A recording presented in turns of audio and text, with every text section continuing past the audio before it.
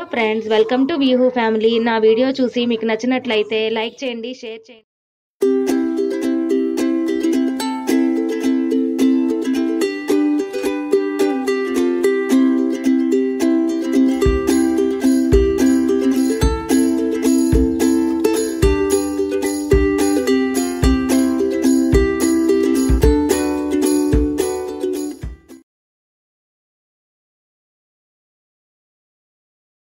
ముందుగా గోంగూర పచ్చడికి కావాల్సిన పదార్థాలు చూసారు కదా. ఇప్పుడు మన ప్రాసెస్లోకి వెళ్దాము. దానికోసం ముందుగా పొయ్యి వెలిగించి బాండి పెట్టుకొని 2 స్పూన్లు ఆయిల్ వేసుకోవాలి. దీనికి ఎక్కువ ఆయిల్ కూడా అవసరం లేదు. ఒక 2 స్పూన్స్ ఆయిల్ వేసుకోవాలి. ఆయిల్ కొంచెం వేడెక్కిన తర్వాత ఎండుమిరపకాయలు వేసి వేయించుకోవాలి.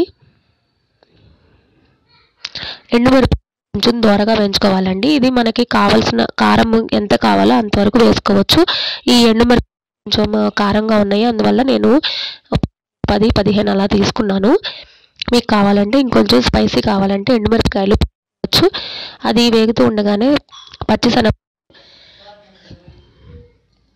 పచ్చిశనగపప్పు కూడా వేసి వేయించుకోవాలి. ఆ తర్వాత ఒకదాని తర్వాత ఒకటి మినపగుళ్ళు, ధనియాలు, కొంచెం మెంతులు వేసుకుంటే డైజెషన్కి చాలా బాగుంటుంది. డైజెషన్కి కూడా ప్రాబ్లం రాదు, చాలా మంచిదండి. మెంతులు వంటల్లో వాడడం వల్ల హెయిర్ కూడా పెరుగుతుంది.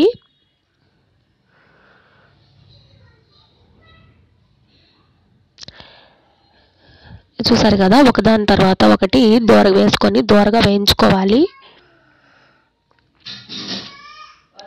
తర్వాత కరివేపాకు వేసుకోవాలండి. ఈ కరివేపాకు కూడా కొంచెం వేసుకుంటే టేస్ట్గా ఉంటుంది. అది కూడా వేసి మొత్తం వేయించుకోవాలి. ఇవన్నీ వేయించుకున్న తర్వాత తీసి ఒక పక్కన ప్లేట్లో పెట్టుకోవాలి.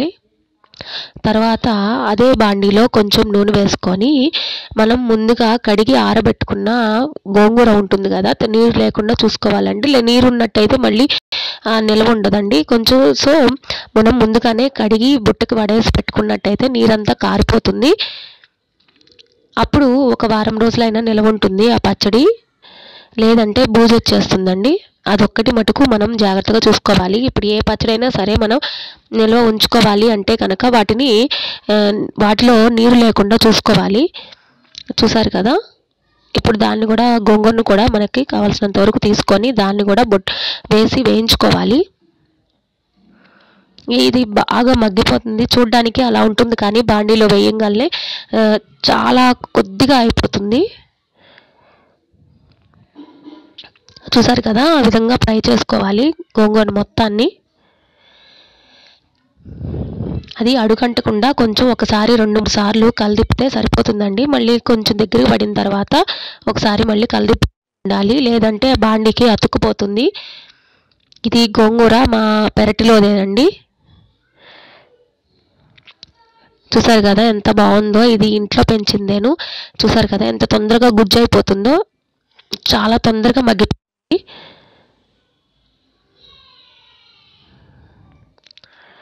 ఇది నూనె బయటకు వచ్చేంత వరకు వేయించుకోవాలి. మనము అవసరమైతే నూనె చాలకపోతే ఇంకొక 2 స్పూన్స్ వేసుకొని బాగా వేయించుకోవాలి.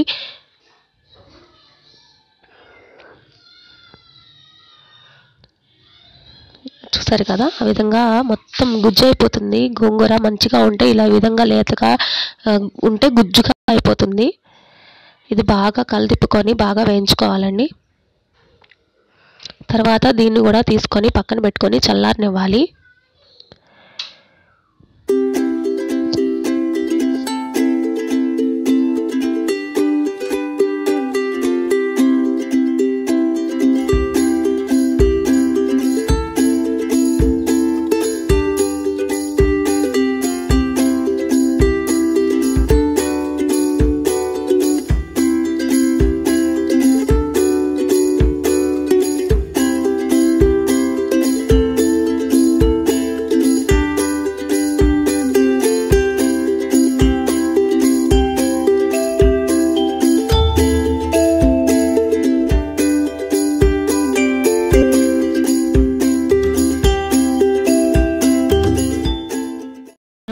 వీటన్నిటిని తీసుకొని కొంచెం చల్లారిన తర్వాత ముందుగా వేయించుకున్న ఎండుమిరపకాయలు అవి ఉన్నాయి కదా, అవి వాటిని సపరేట్గా పెట్టుకున్నాం కదా, అవి తీసుకొని మిక్సీ జార్లో వేసుకొని కొంచెం ఉప్పు చింతపండు వేసి మెత్తగా చేసుకోవాలి.